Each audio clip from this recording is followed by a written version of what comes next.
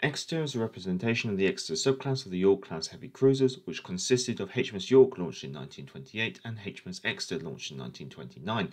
Although sisters, they had different superstructures and are sometimes referred to as different classes. The ship configuration is in a late 1941, early 1942 config when she was posted to the Eastern Fleet following a refit in 1940 to early 1941. The only discrepancy are the tubs fitted atop B and Y turret for the single 20mm AA mounts were most likely fitted with twin Lewis guns rather than being left empty. In regards to the camouflage scheme shown, this was not actually carried by HMS Exeter, but was carried by her sister HMS York from 1940 to her loss in 1941. Regarding discrepancies, the dark grey should be a lot darker and the light grey should be a lot lighter. I would give this ship 4 out of 5, and for the camouflage I would give 2 out of 5 in regards to historical accuracy, giving the total of 6 out of 10.